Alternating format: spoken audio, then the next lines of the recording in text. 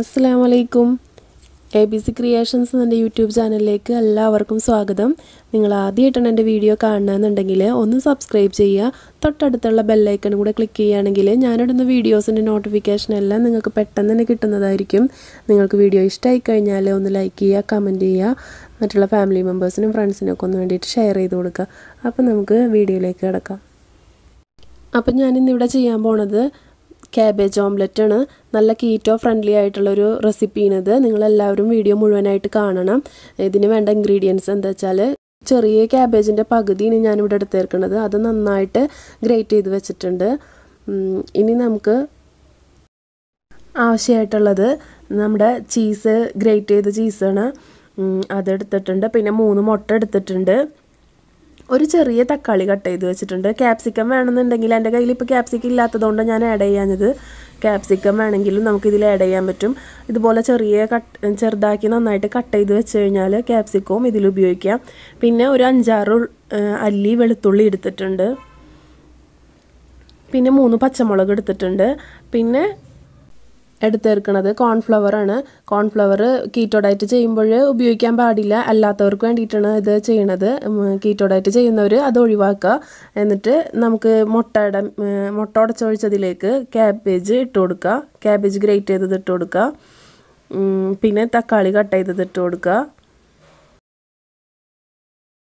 പിന്നെ നമ്മൾ മാറ്റി വെച്ചേർന്ന വെളുത്തുള്ളിയും കൂടെ ചതച്ചത് ഇട്ട് കൊടുക്കുക. ഇനി നമുക്ക് 2 തണ്ട് കറിവേപ്പിലയും കൂടെ ചെറുതായിട്ട് കട്ട് ചെയ്തിട്ട് ഇട്ട് കൊടുക്കുക. ഒരു 1/4 ടേബിൾ സ്പൂണ് ഉപ്പും കൂടെ ചേർത്ത് കൊടുക്കുക. പച്ചമുളക് അരിഞ്ഞത് 3 നമ്മൾ മാറ്റി വെച്ചിരുന്നല്ലോ, അതും ഇതുപോലെ കുഞ്ഞാക്കിയിട്ട് അരിഞ്ഞിട്ട് അതും കൂടെ ഇട്ട് കൊടുക്കുക. ഗ്രേറ്റ് ചെയ്ത ചീസും കൂടെ ഇട്ടിട്ട് നമുക്കിതൊന്ന് നന്നായിട്ട് മിക്സ് ചെയ്തെടുക്കുക.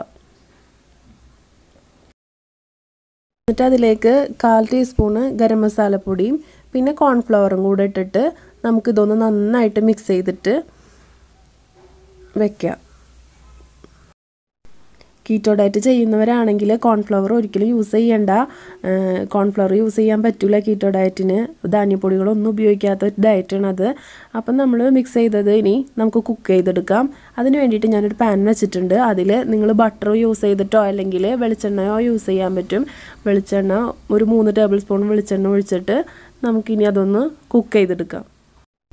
ഇത് ചെയ്യുമ്പോൾ ഫ്ലെയിം എപ്പോഴും ശ്രദ്ധിക്കുക. മീഡിയം ഫ്ലെയിമിൽ ഇട്ടിട്ട് തന്നെ ചെയ്യുക. മീഡിയം ഫ്ലെയിമിൽ നിന്ന് ലോ ഫ്ലെയിമിലേക്ക് മാറ്റാം നമുക്ക് കുറച്ച് കഴിഞ്ഞിട്ട്. പക്ഷേ ഫസ്റ്റ് ഇടുമ്പോൾ മീഡിയം ഫ്ലെയിമിൽ ഇട്ടിട്ട് ചെയ്യുക. അത് കഴിഞ്ഞിട്ട് നമുക്ക് ലോ ഫ്ലെയിമിലേക്ക് മാറ്റിയതിന് ശേഷം അടച്ച് മൂടി വയ്ക്കുക. നന്നായിട്ട് കുക്കായി വരാൻ വേണ്ടിയിട്ട്.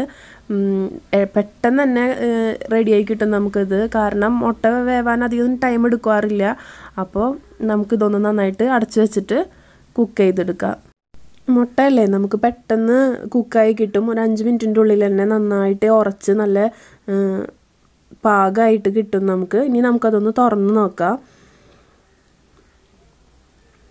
നന്നായിട്ട് അടിഭാഗമൊക്കെ നന്നായി വെന്ത് വന്നിട്ടുണ്ട്. നമുക്കിനി ഇതൊന്നും മറിച്ചിടാം വേറൊരു പാനിലേക്ക്. ഞാനിവിടെ ഇതുപോലെ വേറൊരു പാൻ മേലെ വെച്ചിട്ട് ഇങ്ങനെ തിരിച്ച് ഇടുക ചെയ്തത്. നിങ്ങൾക്ക് പറ്റണ പോലെ എങ്ങനെയാണെന്ന് വെച്ചാൽ ചെയ്യുക. അങ്ങനെ ഈ ഒരു സൈഡും കൂടെ നമുക്ക് കുക്ക് ചെയ്തെടുക്കണം. അടച്ചു മൂടിയൊന്നും വെച്ചിട്ടില്ല. ഞാൻ ജസ്റ്റ് ഒന്ന് ഇങ്ങനെ വെച്ചിട്ട് ചൂടാക്കി എടുത്തതാണ്. നന്നായിട്ട് ഉള്ളൊക്കെ വെന്ത് നല്ല പെർഫെക്റ്റ് ആയിട്ട് തന്നെ നമുക്ക് ഈ ഓംലെറ്റ് കിട്ടും. നിങ്ങളെല്ലാവരും ഒന്ന് ട്രൈ ചെയ്ത് നോക്കുക. നല്ല ടേസ്റ്റിയും ഹെൽത്തിയും ആയിട്ടുള്ള ഒരു റെസിപ്പിയാണ്. നിങ്ങൾക്കെല്ലാവർക്കും ഇഷ്ടപ്പെട്ടിട്ടുണ്ടെങ്കിൽ എല്ലാവരും ഒന്ന് ഫാമിലി മെമ്പേഴ്സിനും ഫ്രണ്ട്സിനൊക്കെ ഒന്ന് ഷെയർ ചെയ്ത് കൊടുക്കുക. അപ്പോൾ നമുക്ക് ഇൻഷാ അല്ലാഹ് അടുത്ത വീഡിയോയിൽ കാണാം.